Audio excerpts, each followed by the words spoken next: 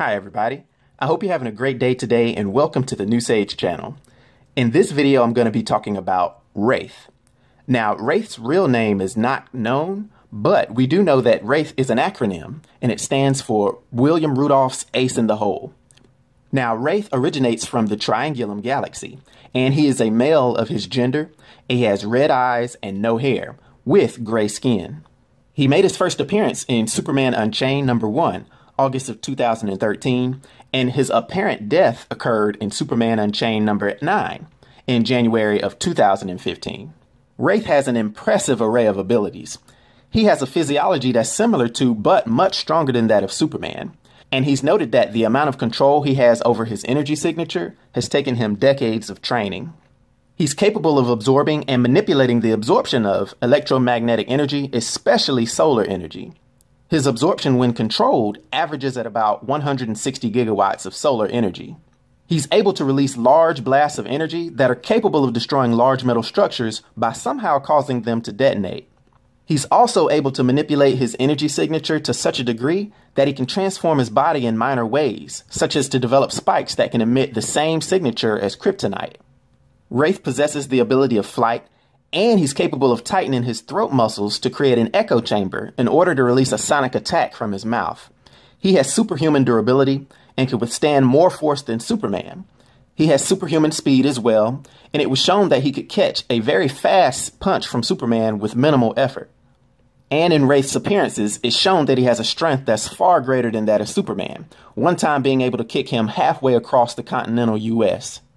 Now, he did display very basic hand-to-hand combat skills, though. Unlike Superman, who's always had to be prepared to fend for himself, Wraith has had the U.S. military backing him for much of his career. As a result, he only has very basic hand-to-hand skills, relying heavily on his powers instead. Another apparent weakness is that, much like Superman, he's able to be weakened and even stopped by the use of radioactive isotopes that interact with his specific energy signature. Now, he's also been shown as using very advanced technology that he received from the quote-unquote machine. For instance, one device he had cloaked his energy signature. And to fight Batman, he used a suit of armor that covered his arms, legs, and torso, and it was made from some kind of red crystal, and it negated the effects of the radiological frequency that he's vulnerable to. Now, when we were on the brink of World War II in 1938, U.S. scientists sent a mathematical equation into space, but the equation was incorrect and added up to more than the sum of its parts to signify the message, "Let's add up to more together." 11 seconds later, a ship landed on Earth with a similar, more complex equation with a gift enclosed. This gift was the alien who'd be known as Wraith. The U.S. Army built a home for Wraith, and that home was known as the Machine, and in return, he'd operate in secret for the Army during world crises. His first major mission was to act as the bomb that dropped over Nagasaki, which led the world to believe the U.S. had more nuclear arms than it really did. And he served to minimize conflict and eliminate global threats around the entire world for 75 years, until the arrival of Superman. Now, Wraith admired Superman and ultimately aided him in the conflict against the terrorist group Ascension, though he regretted that he believed he would eventually have to be forced to kill Superman at the request of the U.S. Army if he grew too powerful or was otherwise ordered to do so.